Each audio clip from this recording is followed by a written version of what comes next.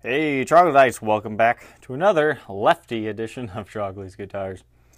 Alright, the last one was a 74. This one's made about 11 years later in 1985. This is 85 is when Norlin was selling it to the Jeskowitz guy. I think the official takeover was in like 87, 88, something like that. So this one was made a few years before the prehistoric reissues came out. So if you're not familiar with 80s SGs, my favorite feature of them is they fixed something that I feel is broken on SGs, and they moved the input jack from there to where it should be on the side. That just saves so many problems.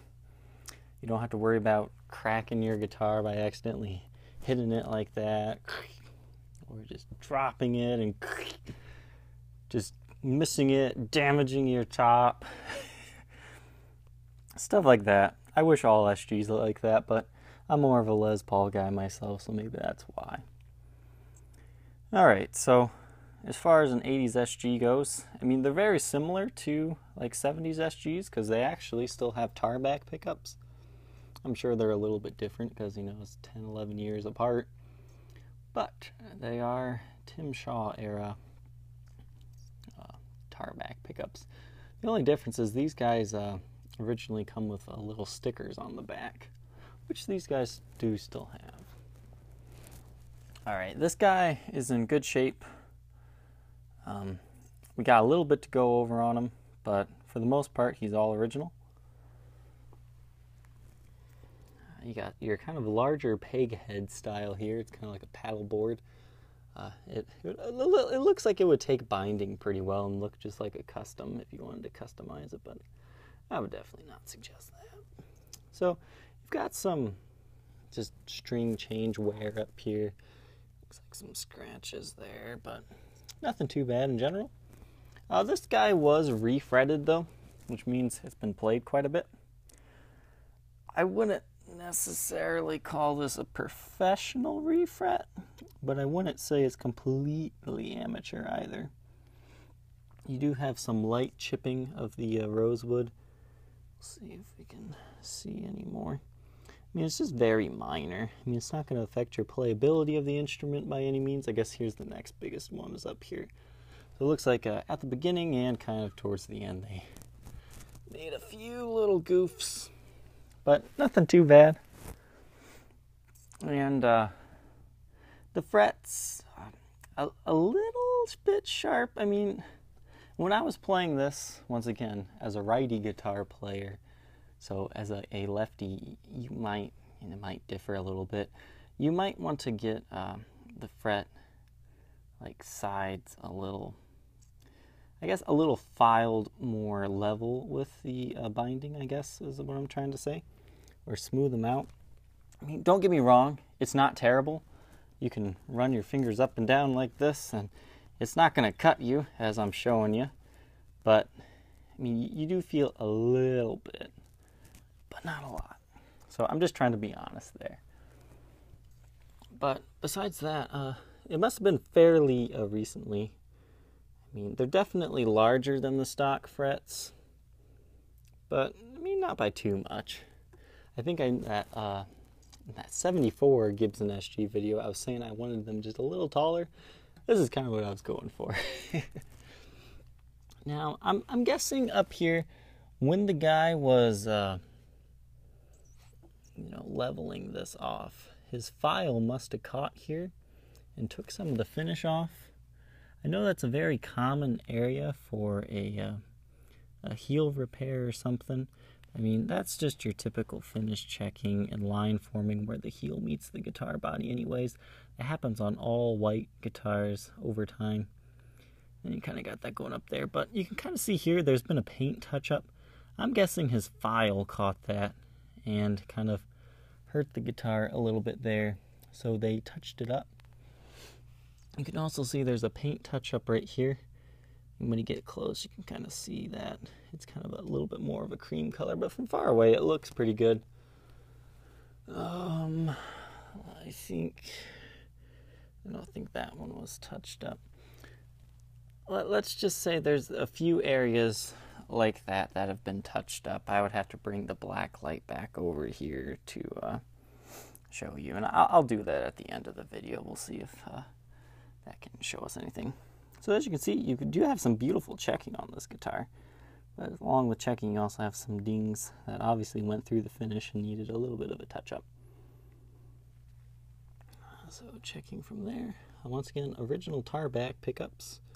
Everything stock on this one as well, except for obviously the refret, and the strap buttons are Schallers. Some more beautiful finish checking and some little dings. And more finish checking and little dings. But I mean, once again, I've looked at this under black light because the guy who sold it to me was a little worried that there might have been some type of a heel repair here. But viewing it under black light, looking at what I have for me, it does not appear that way. So it's just kind of a nicely played, pretty rare mid-80s Gibson SG. Alright, back of the headstock here. It's a pretty early 85, 52nd day of the year.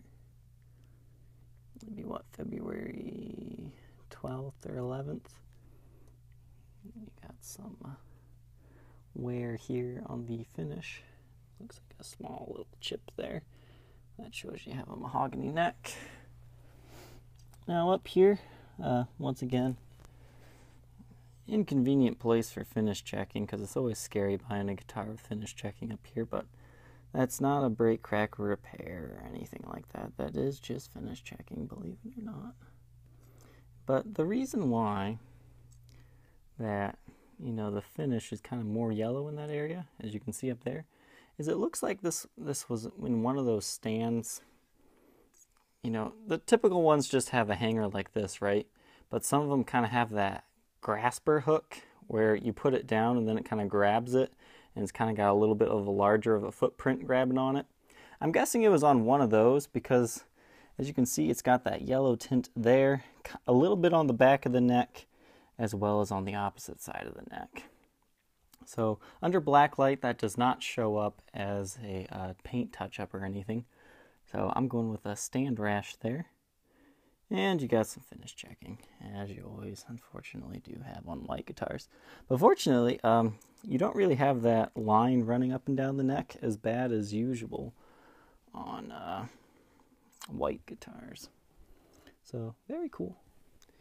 So you got a small finish check there, and some there. I mean, some average nicks and dings on the neck, and some more finish checks, as you can see. So obviously this guitar was in and out of warm and cold weather to make those finish checks. But it does appear to be break, crack, and repair free. Let's look at the back here. If I can focus here. There we go. Alright, stock pots, stock everything in there. You've got some more stand burn here.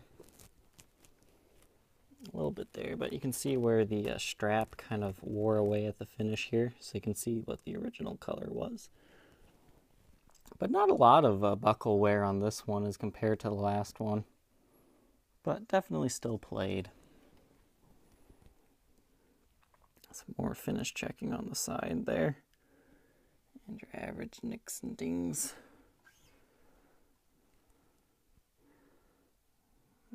Some more. So, I mean, it's overall in good condition. I mean, once again, Lefty stuff is kind of hard to find. Well taken care of Lefty stuff, even more so. Add on top of it an all original example. Minus frets and strap buttons. Hard to find. So if you're a lefty, this is kind of like a, oh, day. This comes with a slightly later case. This case was introduced, I mean, typically this is considered a 90s case, but I bet you probably saw these starting in like 89 and the early 90s. But very good case. Very cool. Those were empty, so I'll throw that packet away. I mean, It's in good shape. I mean, it's got some average wear and tear. But you do have the pink shroud. It works pretty well with the guitar. It's a very nice case.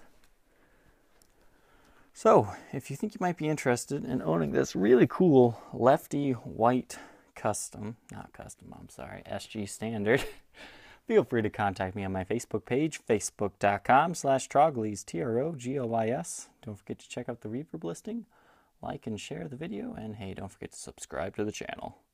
Alright, we'll catch you later, Troglodytes. Bye.